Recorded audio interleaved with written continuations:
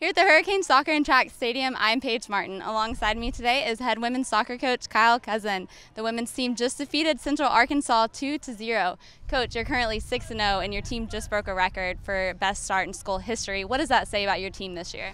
Well, we're excited about this year and this team, of course, and we do want to do some special things this year, and I think they have the potential to do that. And so starting out 6-0 is great, but you know what's important is going into conference and just preparing for that. And so we feel like we're getting better each game. You know, I thought today's challenge was just the heat and playing on a Sunday afternoon after traveling on a Friday, and so I thought we played all right in the first half, but I just felt good about our kids and our depth coming in the second half. I thought Lana gave us a spark off the bench and played well in the second half, and then we just tried to keep rotating our forwards, and so put new forwards in, try to put them in every 15 minutes, and that's when Betta came in, and she got an assist on Friday, which was very impressive, and then did the same today with the rebound goal. And so just excited for her, her first collegiate goal. And so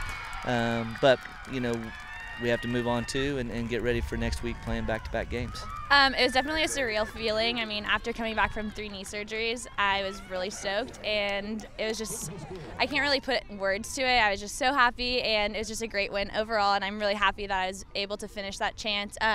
Tanis had a shot, and then I just saw the goalie kind of bobble it, so I was like, I want this, and just ran for it, and luckily for me, it went in, and it was just the greatest feeling ever. So. And there was a lot of emotion. You ran over and hugged Coach Jim. How was that? Actually, right before I stepped in, Jim was like, if you score your first collegiate goal, like, run over and come give me a hug. So as soon as I scored, I was like, oh my gosh, where's Jim? Like, I have to go run over there. It's just the coolest feeling ever. And Friday, you go and play Indiana State here at home, and then you turn around quickly and play again Saturday against Incarnate Word. How are you going to prepare for those quick back-to-back games? Well, that's one thing that we feel is kind of one of our strengths is our depth and the quality of our depth. And so, it's not ideal by any means, and it was set up because of the men's tournament and some things going on next weekend. And so, but we'll just prepare for it and be ready for it. And so I trust our kids, and you saw today we played a lot of different kids and the quality didn't go down, and so that's something that we're proud of, and